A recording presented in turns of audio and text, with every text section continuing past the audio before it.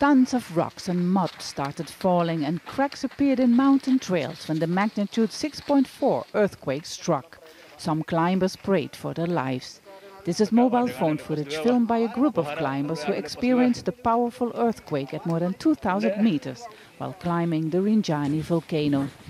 Indonesia's Mount Rinjani is a popular tourist destination and more than 1,300 people were on the hiking trails of the active volcano when the earthquake happened. Most of them foreign tourists with their guides and porters. Among them, a group of 239 people from Thailand. Rescue workers and soldiers are dropping supplies to climbers who have been cut off because of landslides. Hundreds have already been evacuated. One Indonesian man died when he was hit by falling rocks. President Joko Widodo has visited the area. As for Rinjani, the Search and Rescue Agency, Disaster Mitigation Agency and the military are working together. Hopefully it will be over soon. Nearly 1,500 houses have been destroyed and more than 5,000 people on the island of Lombok are now staying in temporary shelters.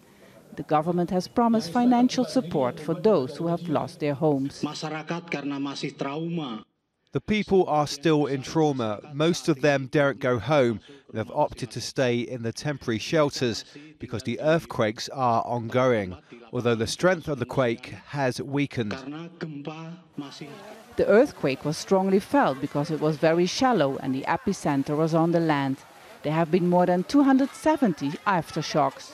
For now, many people here say they are too afraid to go back to their homes. Step Vassen, Al Jazeera, Lombok.